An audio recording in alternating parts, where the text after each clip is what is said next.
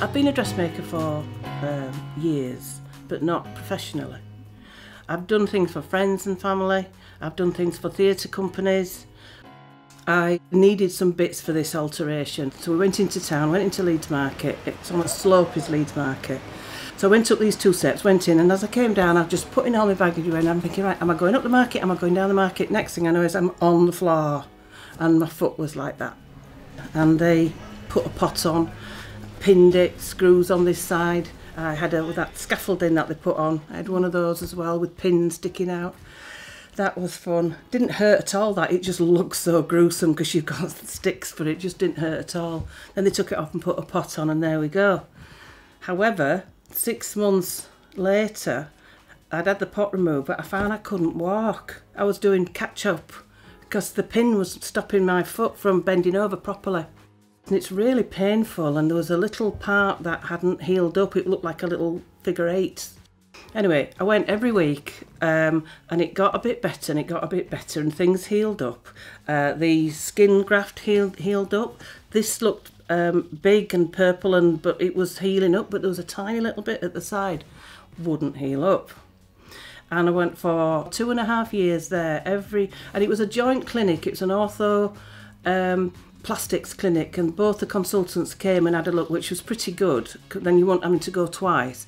But then the ortho guy, he said, right, your bones are healed now, we'll just see the plastics. So I went to see this little chap, and he kept saying, well, there's really nothing more we can do. He said, it will just heal up by itself. He said, so if you want to just see how it goes, he said, if you've got any concerns, come back. And that was it. I was signed off.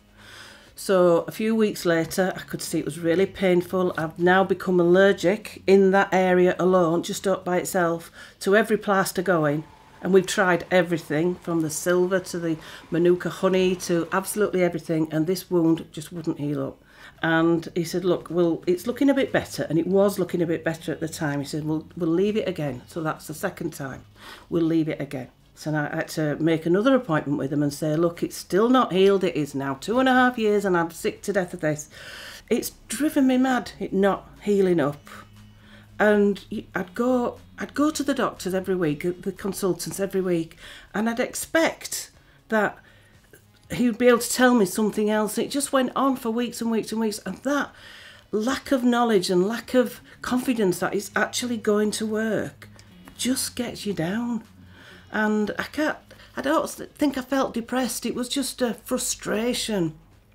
I would talk to my family, and my husband would, patient suffering, long-suffering husband, would listen to me going on and on about this and look at this. We'd take photographs regularly to see what it was like, and it wasn't getting any better for that year. And I have to tell you, it was a very deep ulcer.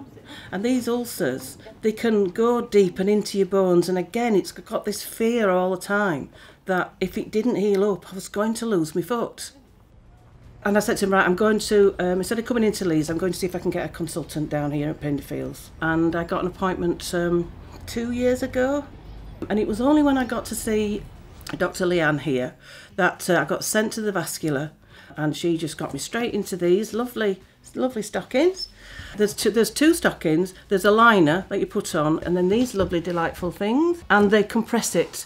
You put compression on it. You get good fresh blood into it. Then it will start healing. And it was only when I got into Leanne's department that this started happening. And I have to tell you, this was the end of November time, and I had an appointment on the 6th of January, and on the 6th of January it had gone from like that size to the size of my fingernail. In that short space of time, we couldn't believe it, none of us in the family, after all the angst I've had for all these years. So although another year has gone by, it has healed. She told me this morning, we've gone in, there is skin, there is no ulcer, it is healed, but she just wants me to keep these stockings on because it's tender. I think the important thing is, if you don't know what the correct information is, to ask.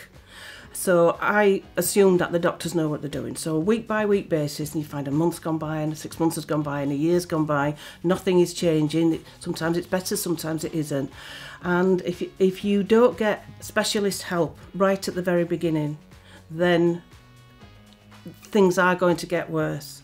So that's what Leanne's team is all about. They've never said to me, we can't fix this. They've never said that. They've always said, oh, there's always something we can do. There's always something we can do. When you come out thinking, if this doesn't work, well, there's always something else we can do, and that's what it is.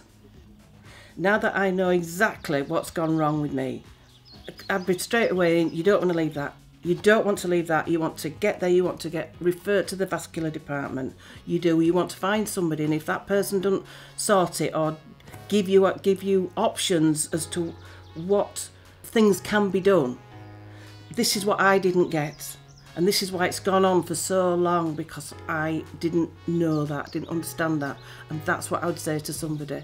And don't let anybody tell you that it can't be fixed, because I am living proof after 4 years that it can be fixed.